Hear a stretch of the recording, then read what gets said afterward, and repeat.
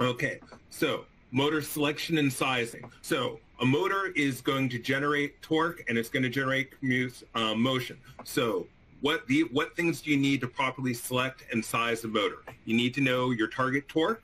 You need to know your speed requirement. Those are your mechanical outputs. That's what your motor is going to give you. What you're going to give the motor, your mechanical or your electrical inputs are going to be the operating voltage, be it 12, 24, 48, depending on what you have, and current. And it's good to know your max allowable current because that combination of voltage and current, that's going to be the power that goes into the motor. Other things that are useful but not as necessary as those big four, you want to know your load inertia because that will tell you how quickly you can accelerate or decelerate your load depending on the force or the torque that the motor can generate. It's good to know something about the motor's function.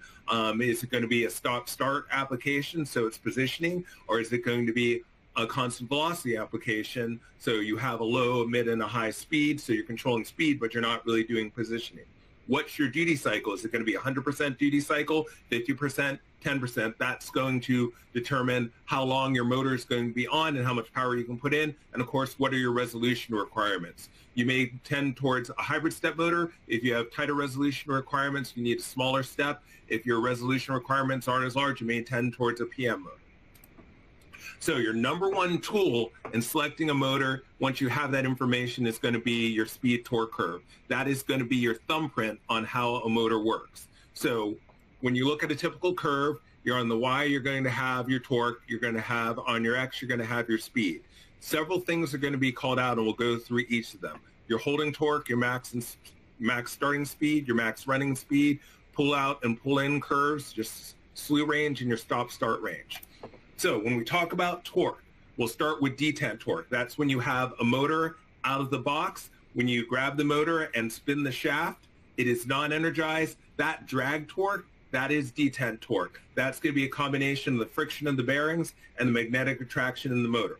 Once you energize the motor, you're going to get something called holding torque. So that is the motor, the most amount of torque a motor can generate, and the motor is not moving. So that is, if you're using a brush motor, that is the equivalent of locked rotor torque. So it is the holding torque is the amount of torque you need to break it free or to displace it. So that is going to be the highest torque possible for the motor because all your energy is going to holding position. So if you need a torque value higher than holding torque at a dynamic speed, that tells you may want to go to a different motor. So next you're going to have pull-in torque. Best way to think about that is the highest amount of torque that a motor can generate instantaneously at any given speed. So if you're moving at 200 PPS, that is 1 RPS for a 1.8 degree step motor, it will give you a certain amount of torque instantaneously. Pull out torque, that is the highest combination of torque and speed that a motor can generate, but it's not instantaneous. You will have to ramp up to that torque and speed, hold it for your operation, and then ramp down. Okay, so you're going to have two different ranges. The stop-start range, that is defined by the edge of the pull-in curve. Under that curve, you can accelerate, stop, reverse your load. You can do anything under that curve, and you do not have to worry about losing a step. The analogy I always like to use is that when you're driving, your tires always have traction. You can accelerate, you can brake, you're never going to have an issue. Your slew range is the area in between the pull and the pull-out curve. So now you can drive, but again, if you're driving very fast and you slam on the brakes, relative to your car, the brakes are going to stop, but you're going to skid. So you can operate in that area, but it's no longer a path-independent function. You have to control a little bit more with your motion profile. And of course, when you get outside the pull-out curve, that's when something's going to need to change because the pull-out curve is the largest amount of torque and speed possible. So you're going to need to make some type of adjustment.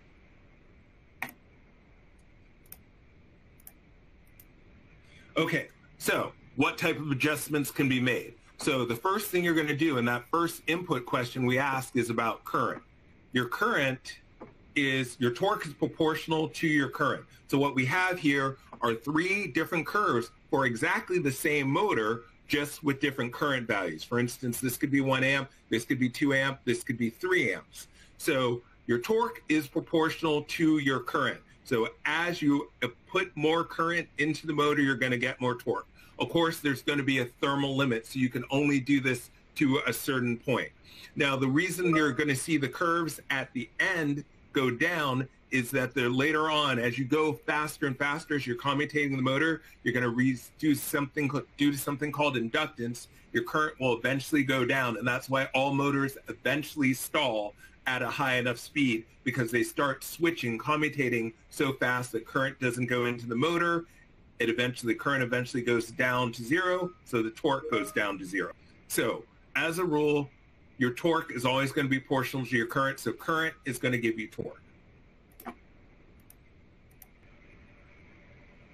Here we go. Okay, so on the other side, we have voltage. So voltage will give you your speed. Your speed is proportional to your voltage. So once again, here is the same motor, curve 1, curve 2, and curve 3, and each curve has progressively higher voltage. Be it, for instance, this could be 12, 24, 48. So you're going to notice that because you're pushing the same amount of current in the beginning, it's going to basically maintain the same initial torque level. But what that higher voltage gives you is the ability to push current in at higher and higher speeds, so you can maintain your torque out to a higher speed. So your voltage is going to give you speed. So if you want to go faster in your application, a higher voltage is always useful.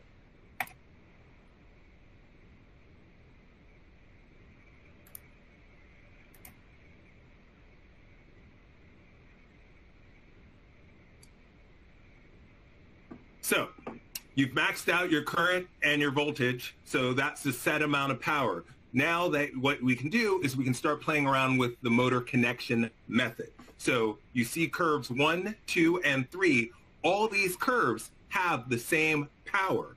So this is where we can make a choice about the type of connection that we want to use for the motor, depending on whether you need high torque at low speed, whether you need high torque at high speed, or some combination of those two. So depending on the speed and torque point that you're looking for, that can tell you which connection method might work for you. So here's an example. So typically with drivers, you're going to have two types of drivers. You're going to have a unipolar driver, uni being the fact that you can only send current in one direction. So your current is going to come in through the center taps and out through the end taps. Then there's also a bipolar driver, which now means you have the ability to send your current in both directions. So we have three different combinations, three connection methods. There's bipolar half coil, where the current path is only through a half a winding. This is identical to unipolar. So bipolar half coil and unipolar performance are going to be identical.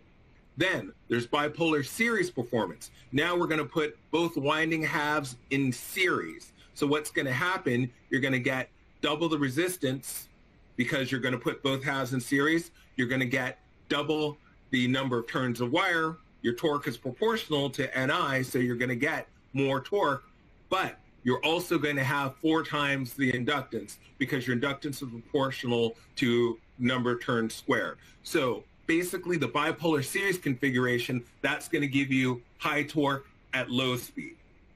The contrast to that is to put the two winding halves in parallel. You're going to get the bipolar parallel configuration. That is going to give you, you're going to be able to use more turns of wire because you get both halves. But now since you have inductors in parallel, you don't have to take that inductance hit.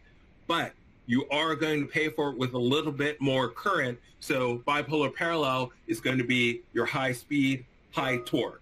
You can see the chart where you can look at this at your own time, and you can see the conversion factors from unipolar to series and parallel, or from series going to unipolar or parallel, or back and forth.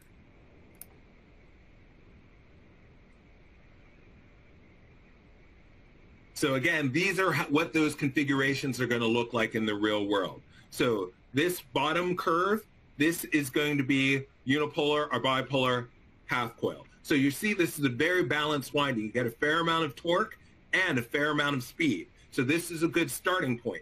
If you have an application that needs more torque at low speeds, then you can go from half coil to bipolar series, and notice that your holding torque is going to go up by a factor of 40%, 1.4. So a common question is, you're using twice the number of turns of wire. Why aren't I getting twice as much torque? Remember, I said for all these curves, the power is the same. So you'll notice that when you're going from unipolar to bipolar series, because you have twice as much resistance to keep the power, I squared R, your current's going to go down by 70%. So the net effect at low speed is 40% more torque.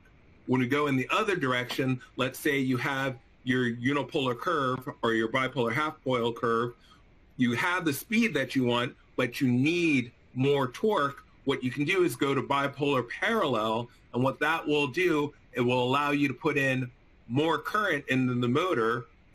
Instead of going from 0.7, for instance, you're now going to go up by 40%. You're going to get 1 amp. So that 40% in torque increase in current is going to give you that 40% increase in torque all the way across the board.